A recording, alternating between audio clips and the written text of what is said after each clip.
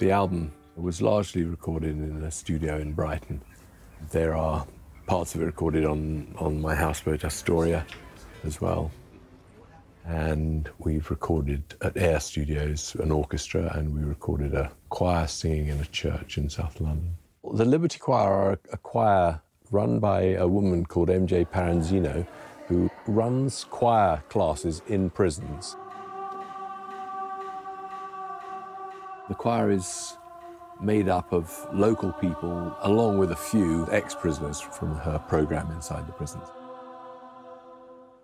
Rattle that lock, lose those chains. Rattle that lock, lose those chains.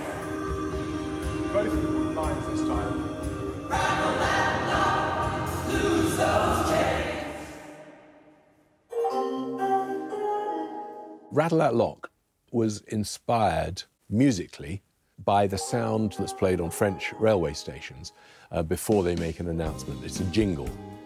Four-note jingle that's played, that every time I heard it, it would make me want to start dancing.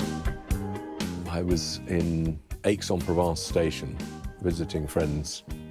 I heard it, as you often do, so I then turned my iPhone on, held my iPhone up nearer the speaker and waited for the next announcement. Took that sample from that, and that's what I've used. And Polly has written lyrics, and her lyrics are inspired by Book 2 of Paradise Lost by John Milton.